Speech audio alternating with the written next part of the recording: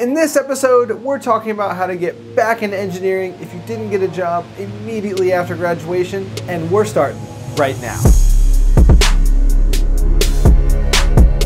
Hey 1% Nation, I'm Jake Voorhees and you are watching the 1% Engineer Show, where we empower young engineers to rise to the top 1% of their career. If this is your first time here and you want to be a successful engineer, start now by subscribing and hitting the bell so you don't miss anything. Also, join the 1% Nation Facebook group. You can find a link for that in the description. I got this awesome message tonight from Brandon Johnson. Thank you so much, Brandon, for reaching out. So I graduated from college in 2015 with a Bachelor's of Science in Mechanical Engineering. I have no experience in any way in my field. I haven't done any internships or co-ops, and my overall GPA was not that great. And I'm asking for your advice on what I should do to start working in my field. Great question, Brandon. Thanks again. So I got back to Brandon right away, gave him a whole bunch of advice, and that's basically what this video is. And guys, this is exactly why you've heard me say before that your job hunt begins during freshman year. Comment below on your #1 job searching tip, because we want to hear from you. You should be working for 4 years straight to have the best possible career placement, because all 4 years you can be doing things that bolster your resume, you can be building relationships, garnering experience,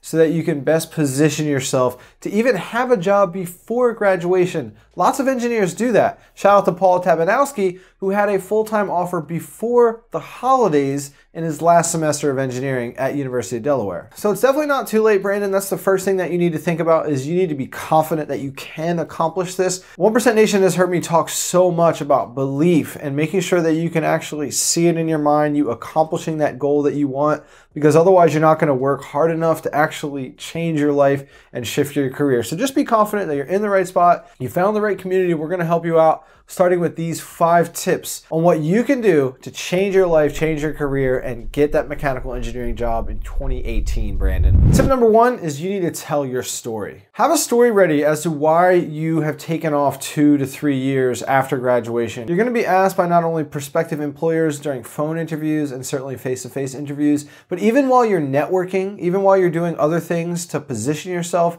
to change your career, people are going to ask, oh, what have you been up to for the last 2 or 3 years? What have you been doing? And you're not going to be able to say, well, I couldn't get a job, I applied to 100, or I didn't have very good grades, or I didn't have the confidence, so I gave up. You can't say any of that. You need to tell a version of your authentic story. For example, maybe you have been volunteering in your community. Maybe you have been giving back and spending a lot of time doing some other stuff.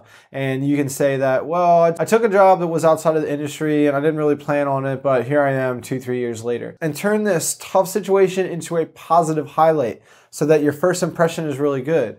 Other examples would be, maybe you had a sick family member or a death in the family and you were looking after your family and you took some job that was outside of mechanical engineering. You didn't really plan for this, but here you are. Again, you're framing yourself as a hero. You're turning this downside into a positive. Another example would be that you weren't exactly sure the type of mechanical engineering that you wanted to focus on. You wanted to be absolutely positive about your passion. So you took a job in something else and now you are absolutely focused and retargeted on this exact industry, which Brandon says is manufacturing, and you're turning this negative situation into I found my passion, I want to go forward now. And people want to help you reach your goals if you're very passionate, and that is your life mission to get into manufacturing engineering. Tip number 2 is you need to become a personal brand. You need to reinvent yourself as an engineer. Instead of just putting social stuff on your Instagram or post about whatever you do on Facebook, and if you don't put out anything on LinkedIn right now, which you probably don't, you need to start talking more about engineering stuff. You need to position yourself as a thought leader in manufacturing engineering. This is a great time to launch some sort of blog so you can offer your opinion, your viewpoints on news in the industry, technologies in the industry, companies in the industry, and start to make sure that people connect you, Brandon, with a manufacturing mechanical engineer. This is basically what I've done through this platform. A year ago, I was still filming weddings in Vancouver, British Columbia. My personal brand was a wedding videographer. I was doing no content, no community building, no nothing in engineering mentorship,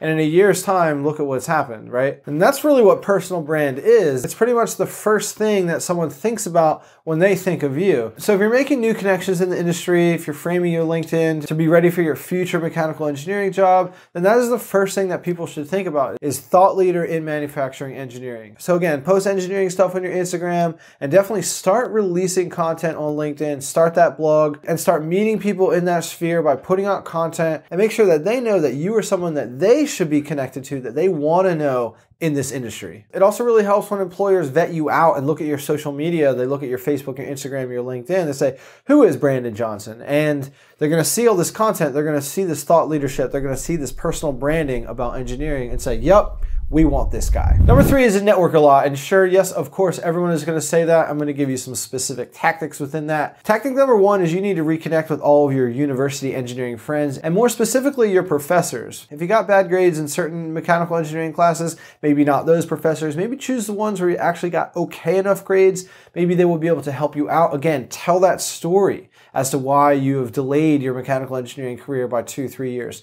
They will be able to empathize with you if you do. Tactic number 2 within networking is you need to join professional organizations. You need to join the National Society of Black Engineers. You need to join the American Society of Mechanical Engineering chapter in your area. You need to join the Society for Manufacturing Engineers in your area. You need to build physical, face-to-face, real-world relationships with people in your area, in your sphere, so that you connect with them, and when opportunities come up, when connections arise, you will be the first person that they think of. 80% of the jobs in America never go advertised because they only want somebody who is already connected to their network. They want a human-to-human connection. They want a referral. They don't want a cold resume. Notice that there are no resume, no apply to a million job type suggestions in this video because those don't work. It's all about positioning yourself to meet more people and build your network and build your sphere of influence so that you can attract these people who can change your life.